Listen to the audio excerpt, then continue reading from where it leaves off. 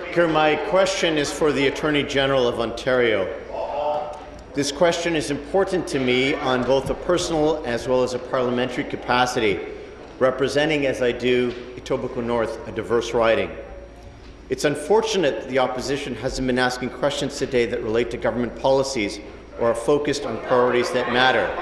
So my direct and earnest question is this: will we ensure that the justice system remains equally available to every Ontarian from any and all socio-cultural backgrounds?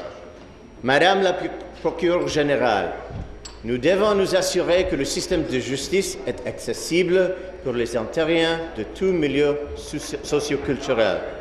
The justice system can be complicated at times, and it matters to me and to my residents in Etobicoke North that every Ontario, regardless of background, is respected. Merci,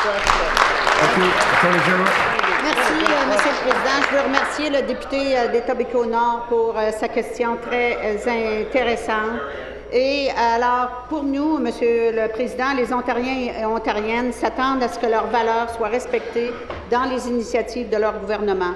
Le député a raison quand il affirme que la justice doit être assurée par tous les Ontariens, indépendamment de leur origine culturelle. Mon ministère a travaillé avec le Centre d'assistance juridique en matière des droits de la personne afin d'améliorer le processus de la fonction de juré.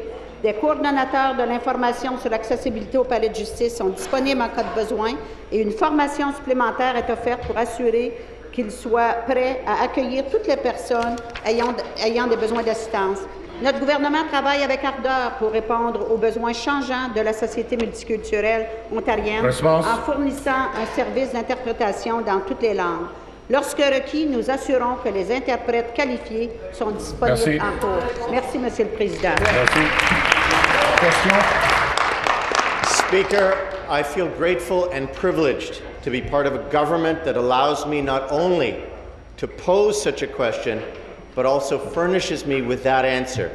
A government led by Premier Kathleen Wynne, especially Kathleen Wynne. Speaker, in 2015, Speaker, I have to say, it is sad, remarkable, anachronistic, and startling that we still have to remind ourselves that diversity and religious freedoms should be respected everywhere. Speaker, Ontario is an incredibly diverse province. Nearly 40% of Canada's immigrants settle here, and it's important for people to know that their cultures and belief systems are honoured.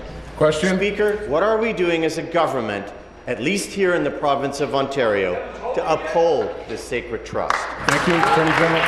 Ministre de la Citoyenneté et Immigration. Minister.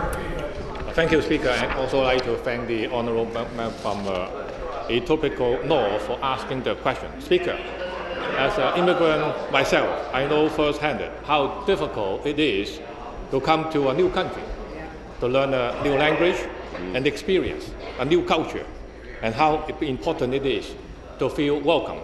Speaker, from its earliest days, Ontario was built on immigration. With the exception of our Aboriginal populations, we all come from somewhere else. We know that diversity is one of our greatest assets.